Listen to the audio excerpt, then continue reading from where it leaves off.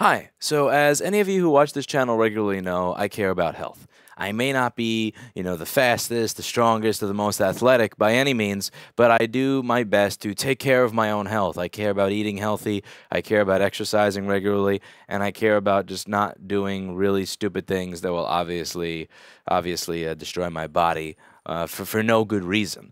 And one of the things that I believe destroys your body for no good reason is soldering without any type of fume extraction system. So I just figured I'd show you what my fume extraction system looks like since I've been cleaning out my office a little bit today.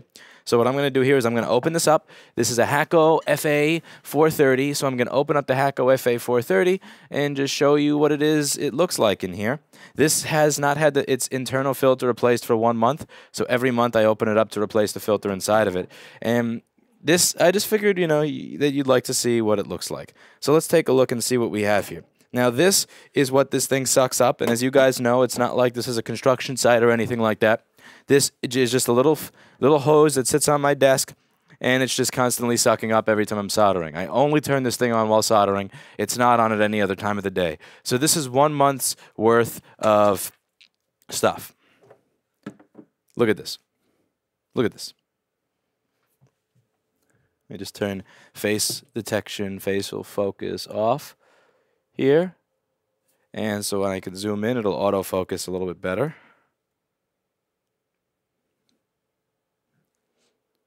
And we're also going to just turn off all this other, there we go. The lighting was set from white balance and all that was set for me, not for this. So this is pretty much what you're breathing in every single day that you solder without a fume extractor. So this is the pre-filter. The other filter is under it. So this is not even all the dirt. This is just the stuff.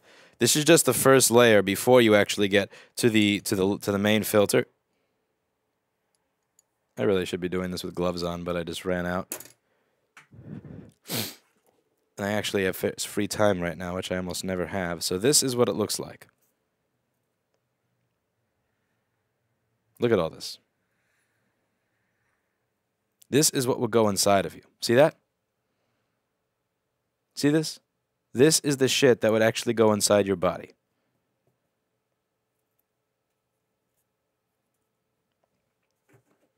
Absolutely disgusting. So let me just get a new filter.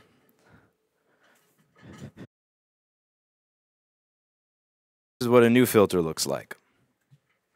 This is a new filter. This is the one that's 1 month old. Again, who do you think is going? If I were to race somebody, because I like to run home at the end of my day. Who do you think is going to win the race? The person who inhaled this, or the person whose lung probably looks like this? Again, it's just one of those things that really bothers me in this profession. And the reason that this stuff really bothers me is because all the people who are good at this, it's kind of like one of those jokes where you say it once out loud and you see if it's okay to laugh, and once everybody laughs, then you start to say it more often. And the thing about jokes, this is the problem with racism too. The thing with jokes is that after a certain period of time, you start to take that shit seriously because you said it out loud enough times. And you've seen that it's okay. So now you just start to take it seriously. And the issue is that a lot of people will say things like some ignorant shit like, I like flux fumes, ha ha ha. And, and the problem with shit like that, the real problem with stuff like that, is that people will start to believe that shit over time. And they'll use it as an excuse, because here's the thing. You're motivated by the fact that you don't want to spend more money, right? You're motivated to save money because, frankly, nobody's going to want to spend money on a fume extractor. Even the small one, let me just get my focus back on here. Even the small fume extractor, even those little piece of shit fans with the little carbon piece in front of them, they're $50 to $70. Very often after shipping, $70, $75. This thing over here was like almost $500. I had to pay an extra like 100 something just to get the tubes for it. It's a lot of money. For the Hacko FA430, it was almost $500. I had to pay about 100 or 200 something for the hoses and all the little filters. It's a lot of money. And I totally get why somebody would be willing to laugh it off as a joke because, again, you just want to get started working. So many people are like, I don't want to spend $260 in a soldering iron. That's too much for me. When I bring up, again, this is not the expensive gear. The expensive stuff. The expensive gear is JBC and Pace. This little $200 whatever, this is the cheap station. Yeah, you get it?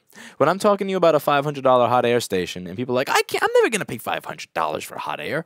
Like, that is the cheap station. This is the expensive one at $1,800. But I digress. People are willing to come up with all these excuses to not care about their health because caring about your health costs money. So it's easy to laugh it off. It's easy to say things like, I'm not going to be a prissy man and not, pretend that I care about all these little things. And then people start to associate it with machoism, like real men don't mind solder fumes and all. I worked around it. I've been working around this mentality since I was 17 fucking years old. 17. Everybody was like, fume extraction, fume shit.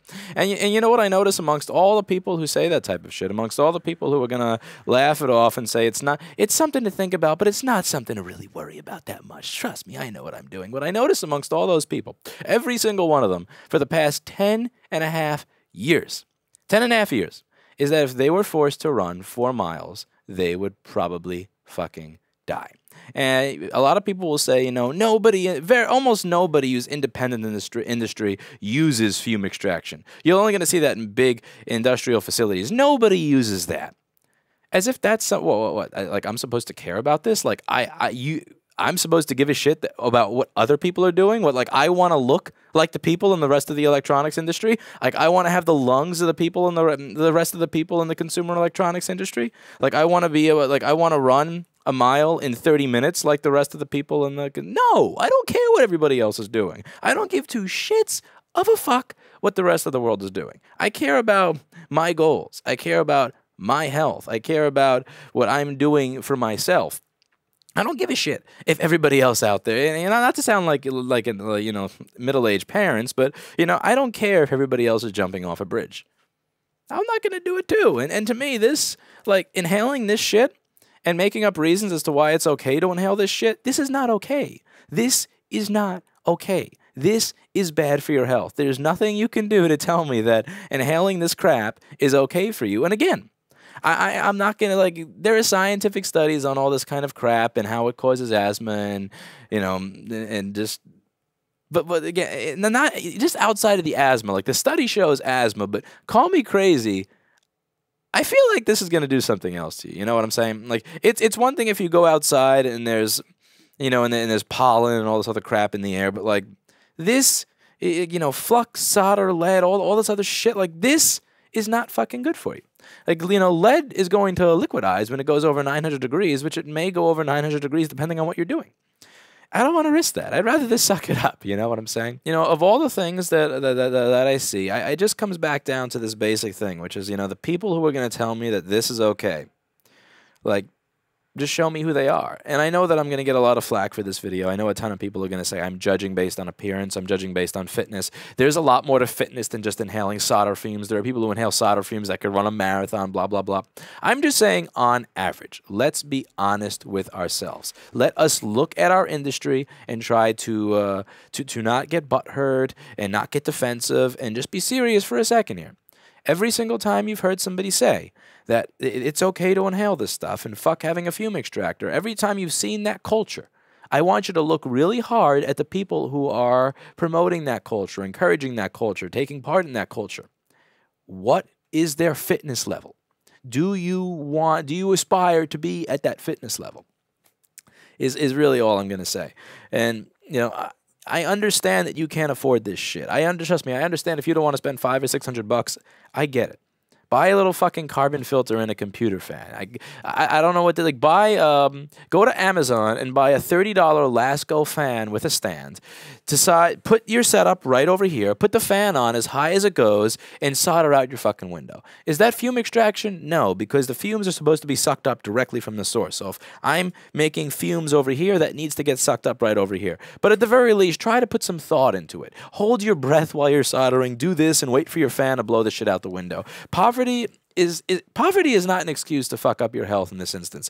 Because there are so many ways that you could rearrange your workspace so that You can have like a fucking $10 or $30 fan do the job. There are just so many. You don't have to buy a $650 machine. You can get creative with this.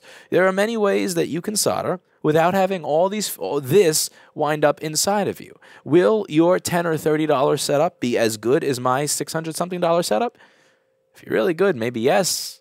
Many cases, no. But is it better than just sitting here and letting all that crap go right into your body and not caring? Yes. So my point with this video is it's something to think about. And I'm not saying that you have to go out there and spend $600 or $700 today. All I'm saying is try to think about this and just look at your environment, look at how you're working, and try to figure out, if you can't afford a good way to do it, try to figure out a cheap and creative way to not inhale this stuff. Because it really does matter. And the people who are going to tell you that it doesn't matter, frankly, again, are these people that you really want to emulate to begin with? Probably not. And the reason I bring this up, again, the reason it's so important is because a lot of the people who say that stuff are good technicians. When I was 17 years old and I was working around all these people who had this mentality and this chest beating, like, I'm a real man, I don't do this. One of them was actually a lesbian, so she even had that chest beating mentality. She was one of those really, really like stereotypical... like just the stereotype of a butch lesbian. And she's like, you don't want, what kind of sissy are you to care about solder fumes? Like, everybody had that silly chest beating mentality when I started doing this. And the thing is, the people who had that mentality were the people who were much better than me, right? So I want to emulate the people who are better than me. It's only natural that in any business, in any sport, in any type of thing that we're doing, we want to emulate the people who are better than us. We're probably going to try to aspire to be like them. And what I'm saying here is that you can aspire to be as good as they are technically. You can aspire to be as good as they are in business. You can aspire to be as good as they are in whatever it is they're doing well, but you can pick and choose what you want to emulate. You can pick and choose to emulate their excellent diagnostic mindset. You can choose to emulate the fact that they're great at sales. You can choose to emulate the fact that they have the best soldering on the planet without emulating the fact that they fuck up their health. Because this shit right here, again, this has nothing to do with technical proficiency. Just because the people who are telling you that this is okay are very technically proficient and are smart, maybe even genius level people, does not mean that this is good. People can be complete geniuses in every aspect of their life and still be complete fucking idiots when it comes to one aspect of their life.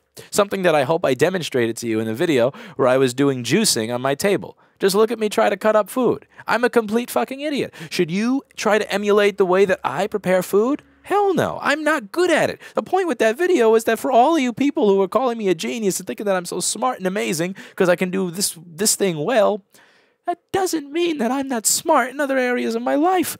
And if somebody, regardless of, they could cure cancer, but if they think that this is good for them, they're idiots. That's really all I have to say.